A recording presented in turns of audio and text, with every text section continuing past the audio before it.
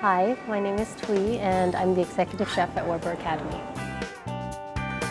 Growing up, cooking was a big part of my life. My mom was a very good cook, she still is, and I was expected to help her out a lot, just in general with dinner, daily dinners and stuff like that. So yeah, I guess cooking was a huge part of my life.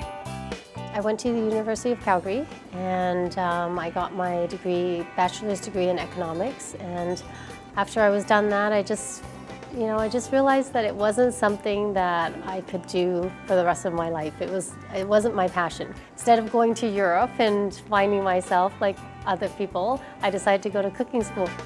While I was at SAIT, an opportunity came up and there was a posting that SAIT was going to be taking a team to Singapore for an international competition. And so I tried out for that and I got a spot on the team. So my partner and I got a gold medal in that. I did my apprenticeship at the Catch under Michael Noble. I was offered a position as the pastry chef at Mercado downtown. So I was there for a few years, and then after that I had my first child. And coming back from maternity leave, an opportunity came up at Weber Academy here, which was perfectly suited for my lifestyle, and I've been here ever since.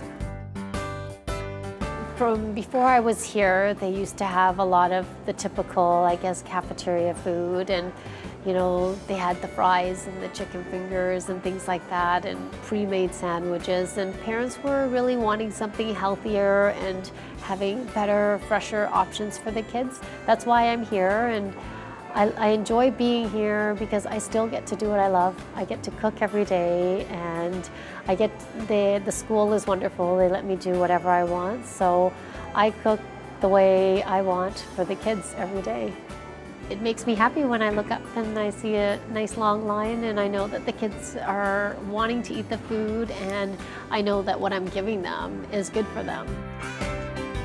A lot of the stuff I do at the school is organic and definitely freshly made. That's a big thing for us. Participation in the cafeteria definitely has gone up. A lot of parents are a lot happier with the food choices and options that we get, and the kids seem to really like it as well, which is the most important thing. When you work, you are at work for 8 hours a day, 5 days a week at least, and it's a big part of your life, and it's a big part if you're not happy that's wasted.